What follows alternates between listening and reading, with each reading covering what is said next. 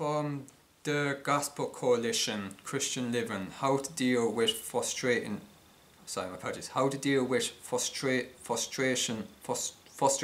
Christians. Know thyself.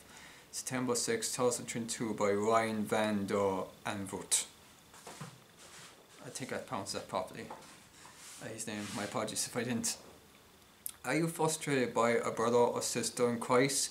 It could be a fellow church member or a church leader, either over you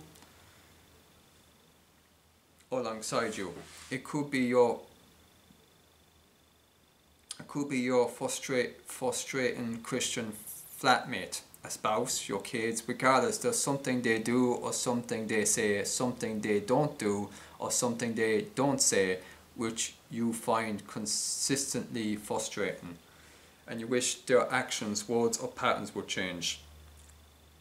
Community can involve conflict.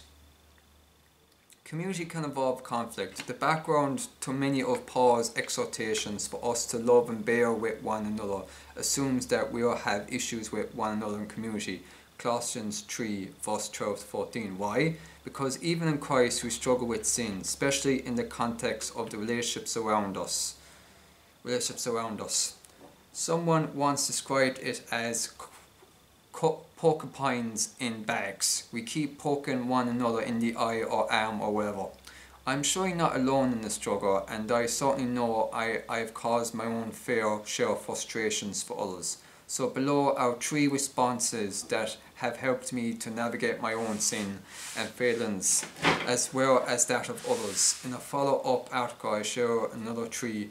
For now, here are the 3 ways to respond when engaging frustrating Christians. 1. Examine your own heart. We can easily notice other people's issues, but be blind to our own. We discovered the speck before the plank, Matthew 7 verse 3, and yet by the Spirit we need to first pause and examine our own hearts and lives. Obviously this won't fit every scenario, but we should ask the question, could the issue or part of the issue lie more with us than with them? Sometimes our issues with others say and reveal more about us than them. Put another way, sometimes our issues with others say and reveal more about us than about them. Yes, legitimate concerns and problems may exist, perhaps even justified frustration. Nevertheless, before we deal with others, we should first examine ourselves. Examining ourselves. Perhaps try these diagnostic questions. What might my frustration with others say and reveal about me? What is it that I hold dear that I feel is being threatened or not carried out? Am I judging this person by my own standards or by God's standards? Am I wanting this person to be in my image or Christ's? Am I wanting this person to be in my image or Christ's? Check your own heart. What are your circumstances and situations falsely saying about you? Am I judging this person by my own standard or God's? As we pray through this, we might discover that we are more of an issue in this issue than we thought or knew. It could be that we are holding people to a higher standard than we should. It could be that we are so easily frustrated because our own identity in Christ is so fragile. In fact, it is very likely several things, but at the very least, this self-examination might shape us towards a healthier recognition of our own struggles as we humbly wrestle with the struggles of others. 2.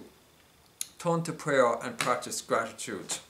There are several good reasons to pray for other Christians that we find frustrating. If we are convinced change needs to happen, then only God can do the deeper work. God gives us opportunities to love others even in our issues with them. God may work in you and by His grace soften your own heart. I would suspect that we pray regularly for this person. A few things will take place. God may work in them by His grace and by His grace answer your prayers. God may work in you and by His grace soften your own heart towards them, increasing your love and concern for them. If we are to love our enemies and pray for those who persecute us, then at the very least we can do the same for saints who exaggerate us, right? Thanksgiving can offset frustration. And perhaps adding to this, it may be a good idea to note the good we see in this person. Nothing quite drives out complaints like Thanksgiving. Nothing quite drives out complaints like Thanksgiving. Where can you see your Father at work in what this person does, says or thinks? Write points down and actively pray in thanksgiving for them and God's work in and through them. Note the good in part to keep your heart from growing bitter, but also to keep in mind God's active grace to them. Turn your frustrations about people into prayer and thanksgiving for them. 3. Watch your speech carefully. Far better to talk to God about them than to talk to others about them. But if we do need to talk to others about this person, then we must watch what we say and how we say it. Watch for gossip and slander. Watch for moaning and grumbling. Beware of pride and arrogance. Watch for poisoning others' opinions or relationships with this person. Watch for lack of grace. Beg the Lord that both what you say and how you say it is true and gracious. Most of us have people we download to, a roommate, friend, maybe a gym buddy, and it can be good to talk to others about those who frustrate us. But beg the Lord that both what we say and how we say it is true and gracious. Many times it can be a fine line, and we need God's grace in this. We need Christian friends who don't pour more oil on the fire, but instead in godly moments pull the handbrake up, helping us to watch what we are saying and how we are saying it. Ask for help in applying the previous 2 points. Beyond any other wisdom and godliness your sharing partner can bring, ask them to help you with our first 2 points.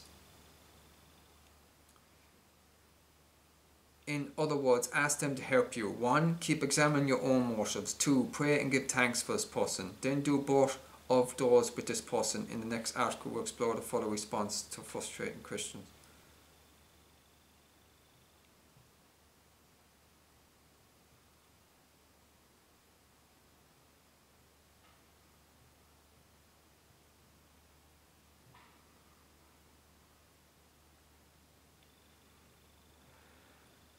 I don't know where the next article is. It's probably somewhere on this page, but I can't seem to locate it.